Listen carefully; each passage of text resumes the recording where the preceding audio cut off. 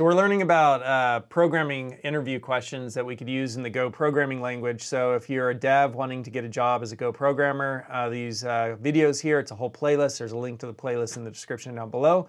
Go through all these questions, and if you're an organization wanting to hire Go developers, you could use these questions in your interview process. And so it could be a starting point for you to develop questions to be used in an interview. And if you want to access all these questions, you could go to github.com goes to 11, and it's in my repo Learn to Code Go version 3. And then here is where we have those questions. And if there are other questions you want to add to this, you could do a pull request here and send me those questions, and I'll pull them in. And maybe if I get around to it, make a video about them. So here are all those questions, and this is the code repo for my course to learn to code Google's Go programming language. And you can find that course on Udemy, Todd McLeod. There's that course right there. And here's the outline for that course. It's 157 pages long at this point. And I'll put a link down to this outline down below also, because we're going to talk about value semantics and pointer semantics. And so the question we're going to go over in this video is explain value semantics and pointer semantics. What are rules of thumb for using one versus the other? So we're going to look at this in more detail right now. So to understand that, we'll come over here and take a look at that. But value semantics is when the actual data of a variable is passed to a function or assigned to another variable, right? So the actual data is passed. The new variable or function parameter gets a completely independent copy of the data. Everything in Go is passed by value, so it's all passed by value. And so that's what value semantics is basically we're not using pointers, and everything in Go is passed by value. And I'm just going to copy this because I'm going to bring this down here. I'm just thinking about how much to copy there, so I'll just get this part right there. And then we have pointer semantics, which is when we're working with memory addresses. And so Go can be nuanced because you could be passing a value around, you could be passing a slice, and you could be doing that with value semantics, right? I'm just passing a value. But the slice itself is a data structure which uses pointers and references memory in other locations. So the slice is a 3-word data structure where it's got a pointer, and then it's got a length, and it's got a slice, and it's got a cap.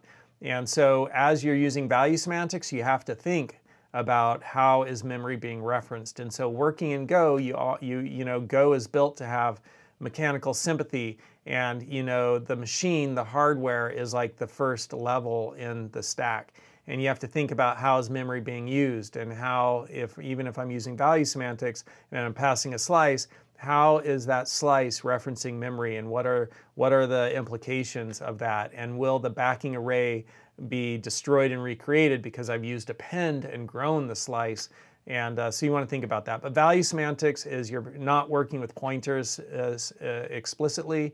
You're not passing pointers explicitly, you're just passing the values. And then pointer semantics is when you start passing a memory address, or a pointer rather than the value itself. And when you do that, everything is still passed by value, right? So everything in Go is still passed by value. Even when you're passing addresses around, you're passing that as a value. That value is an address. It's a pointer. So everything in Go is still passed by value. So that's value semantics versus pointer semantics. And here's a little bit more information on them, versus pointer versus value semantics. So value semantics are simpler and safer, but sometimes they're more inefficient. And pointer semantics can be more efficient and flexible, but they could also create bugs. And so pointer semantics are also good when you want to mutate state. I don't know why, when you want to change stuff, sometimes you want to lean on pointer semantics to make that happen. And so value semantics, we're copying values. Copied values passed by value, and pointer semantics, we're sharing the memory, but still we're sharing that as a value. The memory is a value which is being shared, so it's still copying values passed by value. And then here are the heuristics, which we've seen in some previous videos. So I'll just kind of let you take a look at those here, and you could pause the video and take a gander at them. But basically, you want to use value semantics when possible. It's simpler, it's safer, and for built-in types and for reference types, you want to use value semantics as much as possible. And then for structs, you have more flexibility. And so the next rule of thumb is if struct is like, use pointer semantics if you have a large piece of data. And by large, like 64 bytes or larger is a rule of thumb that I've heard people talk about. And then you want to also use pointer semantics for mutability. So if you have a struct and you want to mutate stuff, you can do that. So, methods that need to update the state of a struct, you could do that. And then be consistent in your code. So if you start out, using one or the other for certain portions of your code, you want to stick with that. Keep it one way or the other. And then, pointer semantics can be used also when interfacing with other code, like JSON unmarshal is an example of that. So those are some of the rules of thumb around value semantics and pointer semantics, and there's a little bit more information on those. And yeah, that's my answer for this question. And it also gives you a lot of room to provide additional information to think about it. If you've got anything else that you would say about value semantics or pointer semantics, like, I know what I know, my knowledge isn't perfect. Nobody has perfect knowledge, nobody has complete understanding. But if you have more, it's a big topic. So if you have more that you think should be said about this one, leave it in the comments down below. I would love to hear your responses, and I'm sure other people would also benefit and value hearing your responses too. So what would you say about value and pointer semantics? It's a big topic.